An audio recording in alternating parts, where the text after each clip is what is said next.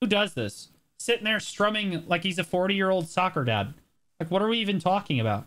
Bro, if you're going to play an electric guitar, get into it, man. Like, fucking head bob it, you know.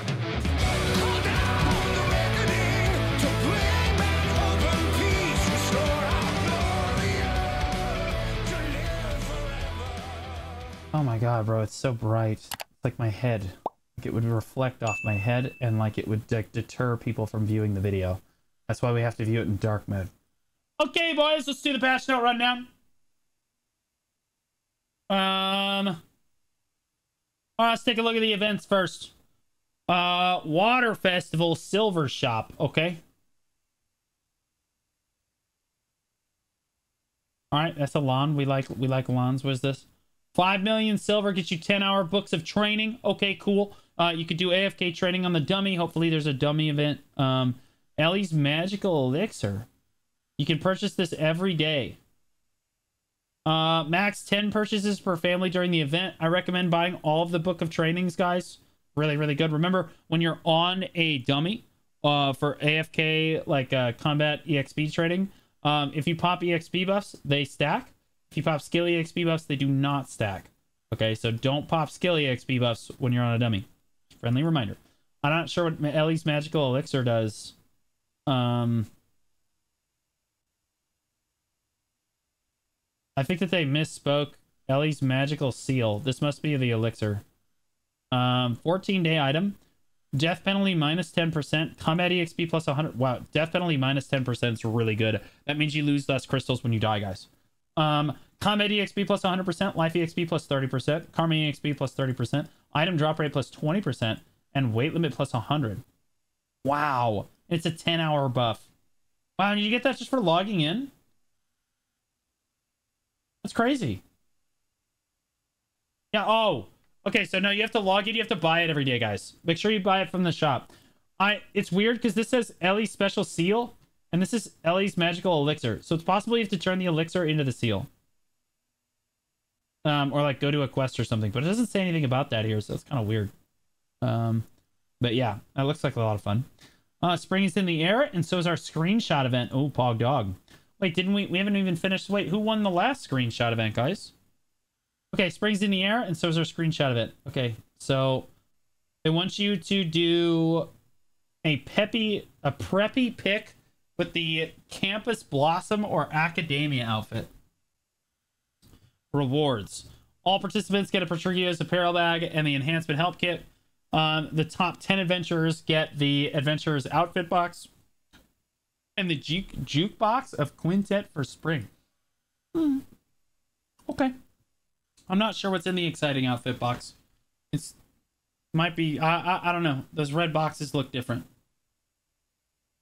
Yeah, it's got to be in the Academia set or the Campus Blossom set, so I won't be participating. We might look at them live on stream though, so just bear that in mind. We're going to make fun of you. But also we could adore you. So there's that. Do a good job. Item drop rate event, boys. 50% drop rate event, 500% combat EXP, 400% skill EXP, all the way through April 30th. Oh my god. That's a 22-day event. Holy sh... Bro, 22-day, 50% drop rate, guys. That's crazy. And 500% combat EXP. Boys, we going grinding. We going grinding, boys. Any guild leaguers? I'd love to see a tag event in April. Any other people that would love to see a tag event? Yeah, we just had one like a month ago, but like April guild league events are here. Okay, let's take a look. Participation guide. Your guild is acknowledged if you join at least 3 different days during the event period. Okay, so if you do yeah, if you do guild league on 3 separate days, guys, with your guild, you get a participation award, which is 500 cronstones a week, 2,000 total cronstones for the whole event.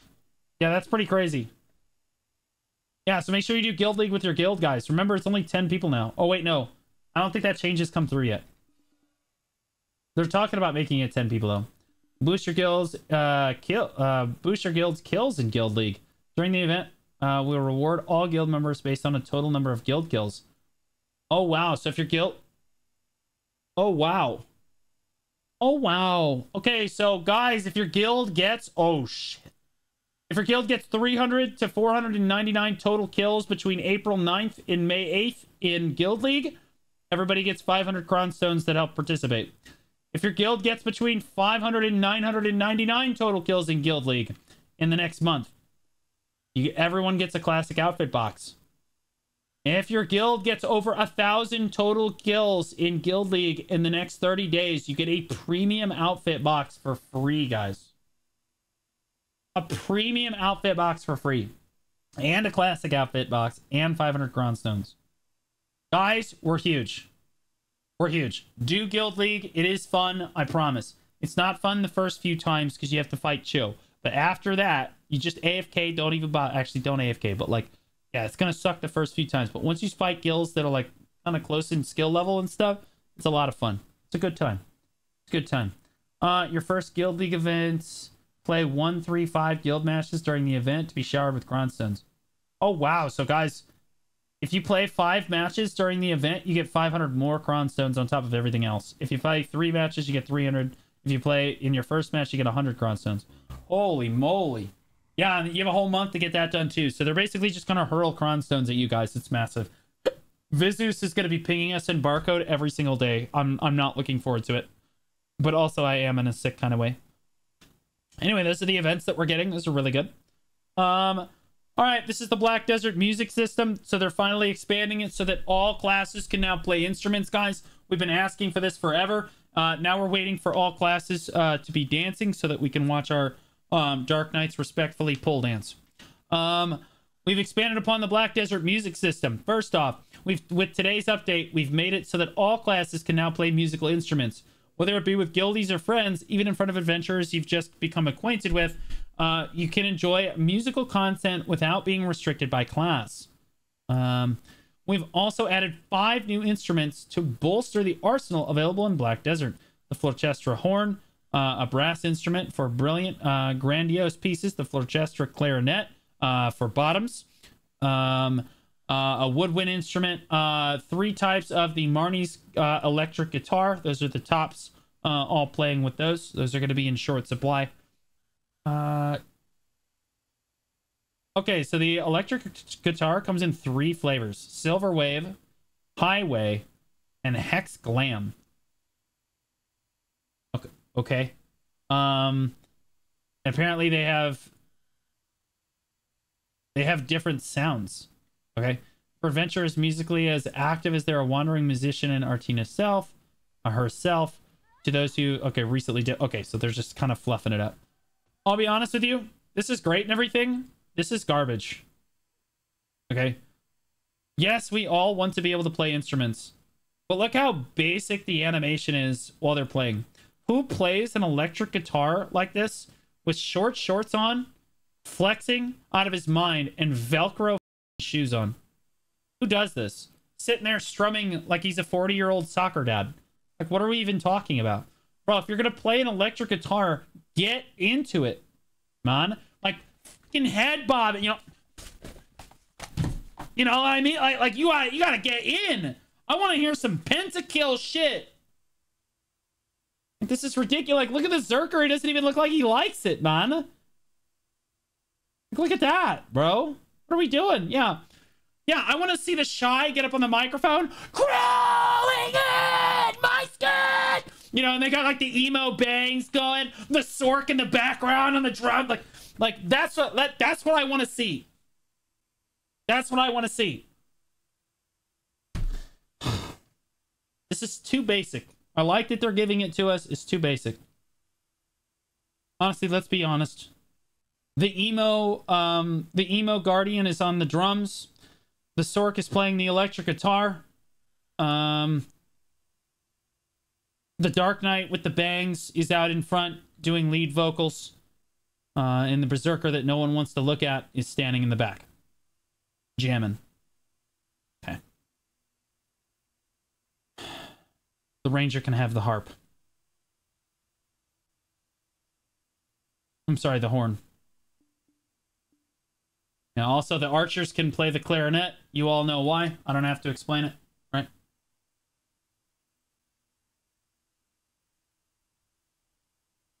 Okay, Guild League. We're preparing for the regular season of Guild League before the... Oh, okay. So, they're making it a lot better. Guild League is being brought down to 10 people maximum instead of 15. I know this is extremely controversial, but I'll be honest with you guys. I think this is an objective W for Guild League overall. More participants, more guilds. Like more guild participants are overall, more guilds participating means more fun matches overall for basically everyone. 10 players maximum. Yeah, it takes a little bit of the dynamic out of it, but also means less shies are kind of required to do the game mode because PA refuses to admit that they made a mistake with that class, or it needs to be nerfed at all. So now you can do 7 minimum, 10 maximum players instead of 10 and 15. That's really good. Second, Blackstone simplification. Okay, so yeah, all the Blackstones are being unified from Blackstone armor into Blackstone. It is just one now. Hard black crystal shard are now just sharp black crystal shards. Yep, so Blackstones are being simplified, guys. Everything's coming into one, or it's all one Blackstone. Everything under one roof now. Easy peasy. Garmoth knowledge acquisition. Looks like Garmoth knowledge, for those of you that learned and deleted it, said knowledge. Oh. Improved so you can now acquire Garmoth knowledge from looting Garmoth after defeating the world boss herself. Adventurers who've already possessed the Garmoth knowledge will not gain additional knowledge from looting this item off Garmoth, nor will it increase the knowledge grade. Okay, so they still didn't fix the fundamental problem where, guys, if you get C knowledge on Garmoth, you can't get S knowledge. It won't upgrade. You have to just delete the knowledge and try to do it again. It's really annoying. Still a problem. Still annoying. Mount. We've issued out multiple mount updates, such as increasing wild horse tiers, making the breed full of at least tier 6, and all horses will learn sprint with 100% mastery. Today's update will now grant all horses automatic sprint. All your horses now know sprint, guys. 100%. That is a massive quality of life update for the game. Your horse doesn't just forget how to run the second that it accidentally learns sprint at level 14. Okay? You're AFK for like 2 minutes. You come back to your computer and you just fall face first off your horse because it learned sprint and you just fell right off. It's really annoying. Now, all horses will know sprint at level 1 at 100%. And this makes getting a tier 6 courser really easy now. So if you're doing AFK horse training, this actually is crazy money for you because all you really need to learn is charge, I think, to make... I could be wrong about this. Somebody correct me if I'm wrong. But I'm pretty sure the only thing that tier 6 needs to know is sprint and charge. Could be one more thing. But like... charge and drift, I apologize. Okay, so I take that back then. So charge and drift are still the only two things. But even still, it's one less skill that your horse is going to try to learn. So, I mean, this is just an objective W. Objective W for everybody. It's still going to do Imperial, the T6s. Oh, yeah, no, we're still turning them into glue. It's fine. We're mulching them. But, like, it is what it is. But, like, for all your other horses that didn't know sprint before, now they know sprint. And what it means is when you guys go to train a horse for the first time, like leveling up a horse and stuff, it'll be way faster. Because you can use the auto sprint feature at level 1. So you'll be... If you guys don't know, horse trading, it's based on how much distance you cover. Okay? So, like, if you're sprinting, you're going to cover way more distance than if you weren't sprinting. Like, until you learn sprint, like, you're covering, like, half the total distance that you could if you did know sprint. It's really annoying. But, like, now you're going to get EXP a lot faster for your mounts. Really good. Unless you're on the unless you're on a wagon. In which case, you're just using the instant excel thing on the wagon anyway. Some knowledge changes for the main quest. Changing the weekly capture a horse for Imperial delivery. And now they're just making it, instead of completed Imperial horse delivery, it's just capture a horse. Okay, that makes that really easy. Node and conquest.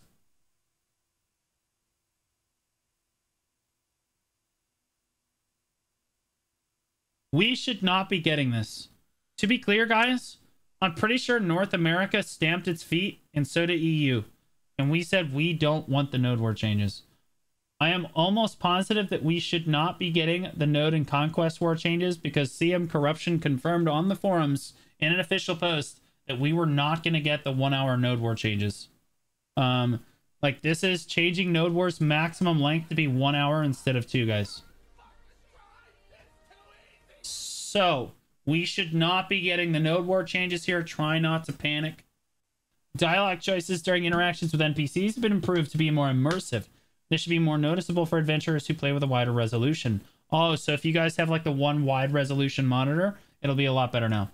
Having dialogue choices should be near to the NPCs you're interacting with will help your vision be less dispersed, which in turn should improve immersion. Okay, sure.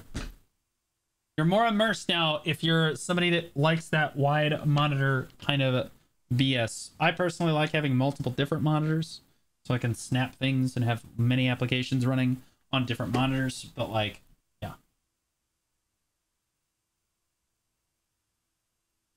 Okay. Improve the use of the hide the cape feature so that we could hide literally all of your character's clothing on female characters. Oh, sorry.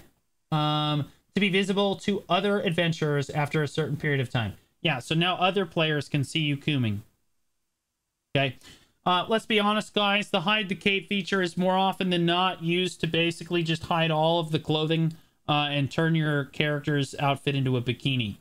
I'm not sure why they made that part of the feature, but now other people can see that your character is basically naked.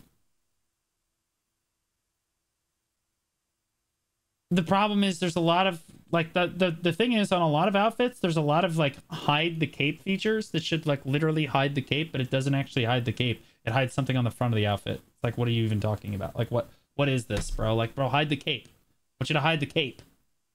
The front of the outfit was fine. So annoying. Translation fixes, changes and fixes.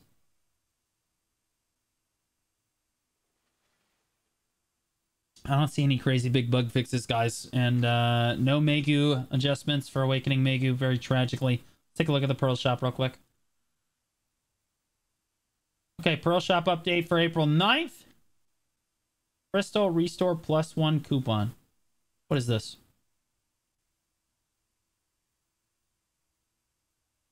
What are we doing? Okay, so the Crystal Restoration +1 coupon looks like it's here, guys. If you guys somehow don't know what this is at this point, this allows you to recover your crystals one more time per year.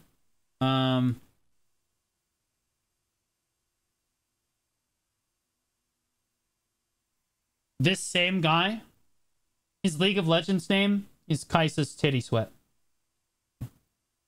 What league do you think he's in?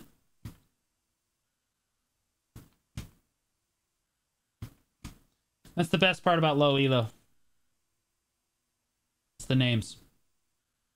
Anyway, you get +1 crystal restoration now. So like, you know how every year if you die in PvE, you get 3 crystal restorations for free. You just click the button, your crystal comes back to you in game, whatever. If you buy one of these coupons, it'll give you an extra slot. So you get 4 every year, 5 every year, and 6 every year. Okay. Just to be clear.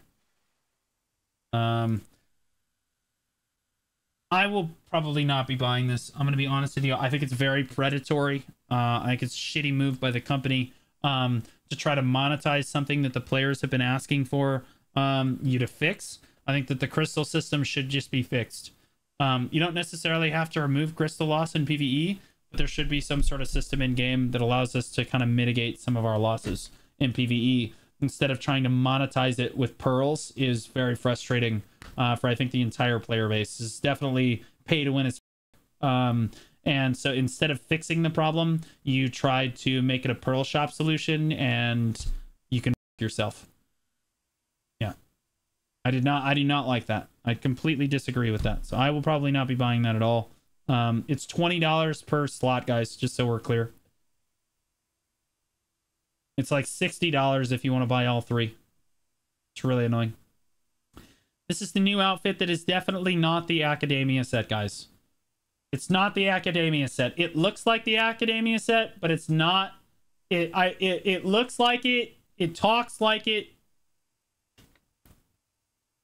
It's the Academia set at home. But positive mental attitude, you have Velcro shoes like the special education kids had when you were growing up. You can have those Velcro shoes. So your choices are high heels or mental illness. And honestly, we're all wearing the shoes. Let's be real. The Velcro shoes are kind of where it's at. Let's be real. Those kids knew what the fuck was up. We all were just sitting there tying our shoes like losers. Those things, you just strap it right over, bam, done. Practical, man. It's way better. That's why I wear Crocs now. I'm buying the shoes. Yeah, the shoes might be worth. You can buy the shoes separately. Hated Velcro shoes since I was a kid. I like Velcro shoes. I think they're W's. Artisan memory pack. Okay, so you get artisans. Set sale pack. All right, so yeah, so you have the standard artisans. Weights on sale. The 400 LT is back, guys. They bring this back every 3 months, almost religiously every 3 months, and then it goes away. So like, if you're like a FOMO person, you're like, oh no, I don't know, it's just not gonna be there anymore. It'll come back in like 2 or 3 months again. Don't even worry about it. And I don't even. The 400 LT is like whatever, guys. You're talking about like 20 or 30 bucks to put 400 LT on your character. It's just not worth it. Just get the loyalty weight. You'll be fine. Like loyalty weight, and then if you really care this much about weight, why don't you just buy maids? Maids are way better. Okay, maids are weight for everyone. Also, Feathery Steps 5, maids, and loyalty weight. You'll never buy weight again. Easy. Marnie's processed fuel is 20% off. Nobody cares. Don't buy that. Carrick skins look like they're 15% off. And the entire weight category is 20% off except for the 400-pound weight. The Trio is an apparel bag, but you can get that just by participating. Don't buy this, guys. Well, it's 3K loyalties, or you can just take a screenshot of your character in the Academia set. And if you didn't buy the whole Academia set, just take a picture of your character's shoes and send it to him. Adventurers Basics pack. Okay, so this is like the new adventurer pack, or one of the new adventurer packs. Gives you a premium outfit, 2 maids. That's a pet, a young Baphomet's a pet. 10 loot scrolls, 300. This is not worth it if you're a new player. This is kind of a lot of money. It's 40% off, but like unless you need the premium outfit box, it's not worth it. If you feel like you want the outfit in the premium outfit box, absolutely this is worth it. But if you don't want the premium outfit, it's not going to be worth it. You can just buy 2 maids, get 1 free most other times. New adventure package. There's a 1+1 pearl box. Usually what this is, guys, is instead of spending $10 or spending $60 and getting $60 worth of pearls, you spend $60 and you get $120 worth of pearls. This is the most cost-efficient thing in the entire game. You absolutely should buy this if you're looking to spend money on the game. The 1+1 boxes are extremely efficient and super good for all players in the game. This one looks like it's only for new players, though. So just bear in mind, you're not required by any means to do this, but if you're going to buy pearls, you should do it with the 1+1 boxes. That's how I recommend to do it.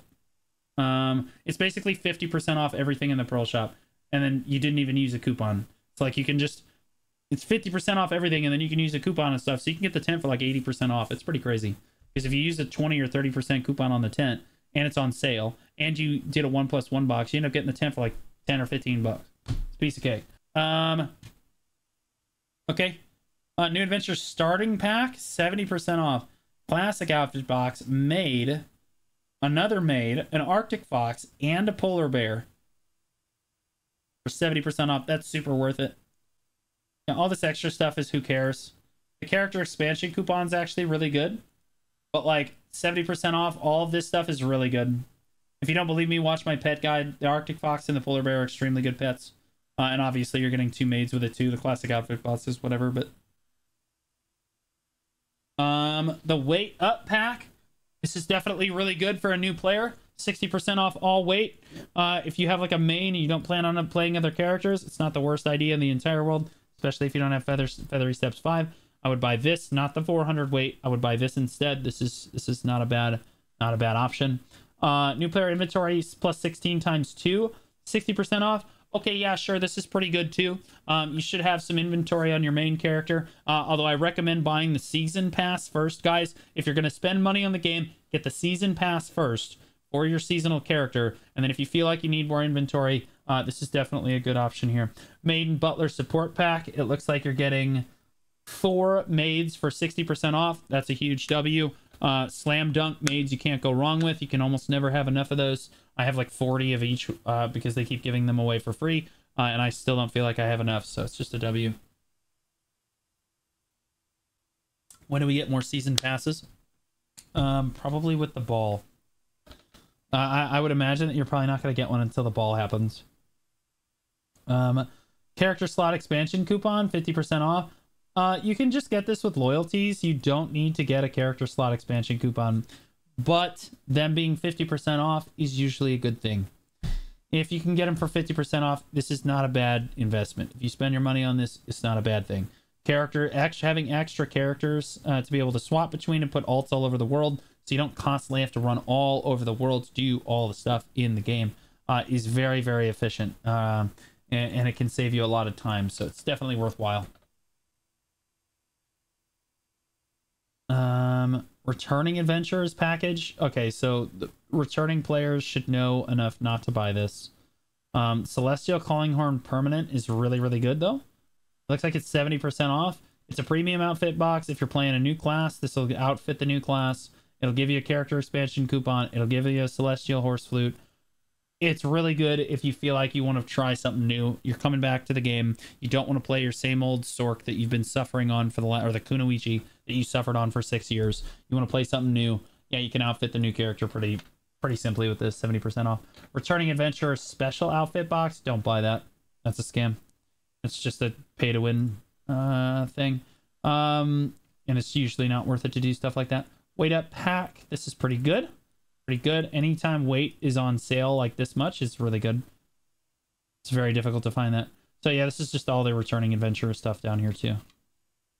Yeah, so it's exactly the same for returning adventurers as it is for new players. Yeah, they're exactly the same. So just go reference my new player stuff there. Okay, guys, that's the patch note rundown for the week. And make sure you sub and like on YouTube, comment. We love you. Thank you. I read all those comments. They feel really good most of the time. Some of you guys are savages, though.